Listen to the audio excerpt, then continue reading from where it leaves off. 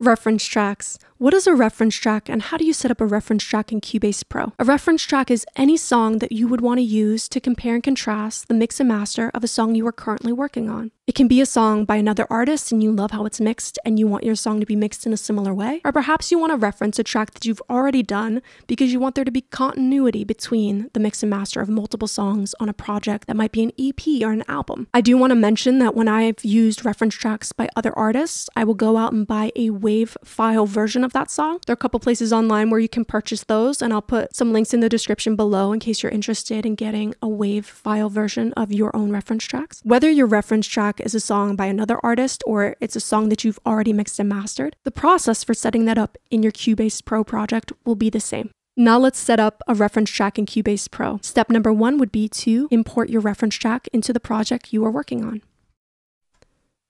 Once you've done that, you're going to want to edit the channel settings and change the output from stereo out to no bus. Step number 2 is to enable Control Room and set up a cue. So to do that, you're going to come up to Studio, Audio Connections. You might want to take note of how your stereo output is currently set up, but you're going to navigate over to Control Room and then enable Control Room. Enable Control Room here. And as you can see, it took my output settings and map them to monitor 1 for me.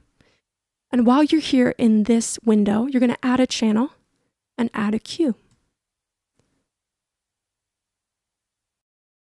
I'm just going to add 1 cue because I have 1 reference track. You can add up to 4 cues, so you have the possibility of having up to 4 reference tracks. Now, step number 3 is to route my reference track to cue 1.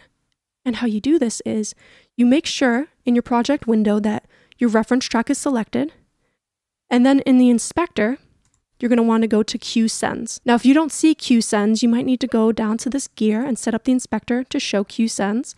As you can see, disappears. I just come down, and there it is. You're going to want to expand that section, and then click Activate Cue Send for number 1. Now, our reference track is all set up and ready to use. Now, how would you use the reference track? You're going to come over to Control Room, and you can see Mix is currently selected. You can toggle between the mix of your project and the reference track on cue 1 just by doing that.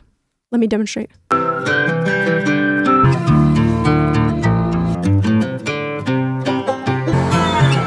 So now, just with the touch of a button, you can go back and forth between your reference track and what you have going on in real time in your project. If you like this video, please give it a thumbs up and subscribe to my channel. I am an artist, I do share music, but I like to do tutorials that I think will save you massive amount of time when you're working in a project or something like this, which will give you another tool to help improve the final product of what you're working on. If you have any questions or feedback for me, please leave me a comment.